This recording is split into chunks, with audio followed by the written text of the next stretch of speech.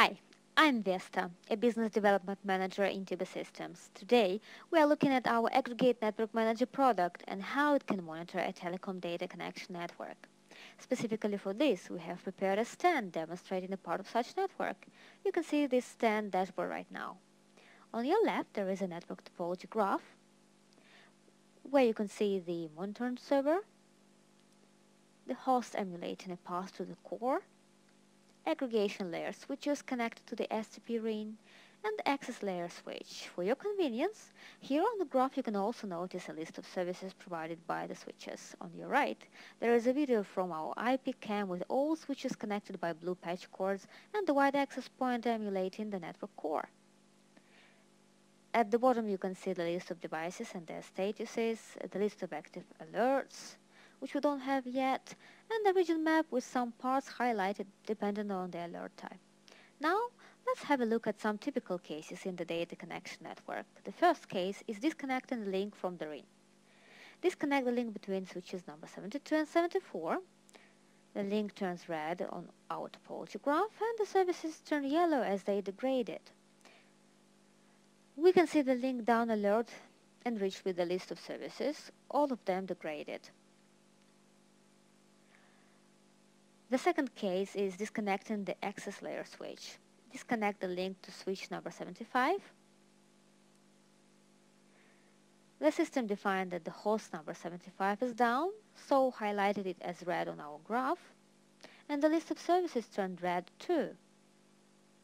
At the same time, one service on our previous switch is still yellow. We can see the new host down alert, which now is enriched with the list of services, where one has degraded and the others are simply off. The third case is disconnecting the switch from the ring.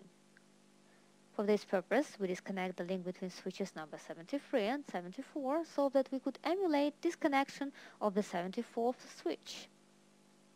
The system defined that the 74th host is down, while the state of the 75th is undefined. We can see it in gray color.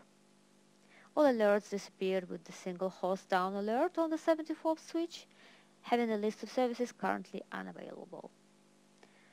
The fourth case is turning off the second switch in the ring. We disconnect the link between switches number 71 and 73. The graph demonstrates that the second switch is also down, and so we get the second host down alert containing the list of services which are still unavailable.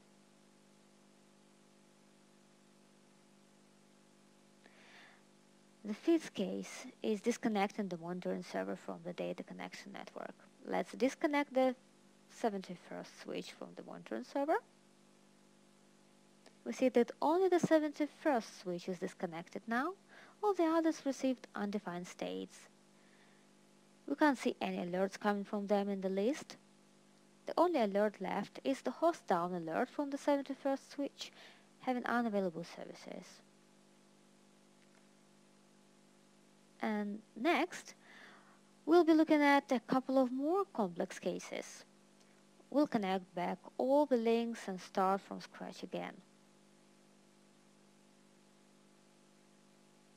Let's wait for all the patch cords to be back there again.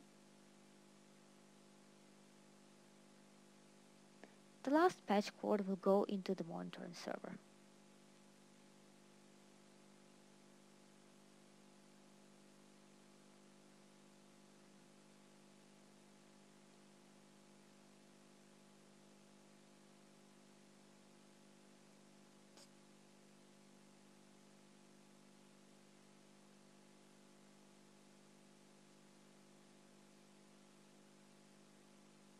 After that, the system defines all switches and services as available, marking them in green.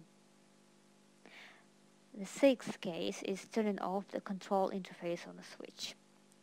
We will emulate this by changing the IP address on the 74th switch, enter its configuration, and change the IP address to a random one that must be unavailable, say 174. The system defined that the IP address has been changed and highlighted the switch in red. However, since other switches are still working, they stay green and the services are available too. The system defined the control interface as down.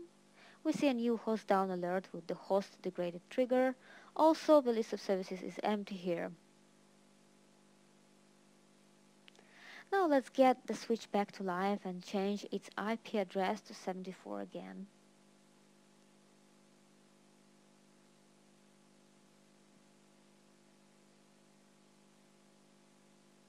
All is okay now. Finally, we have the seventh case when the ports are swapped on one of the switches. Choose one of the switches on the graph, say 72nd, then swap ports number 9 and 10, and wait till the system reacts to the change. So, changing the ports.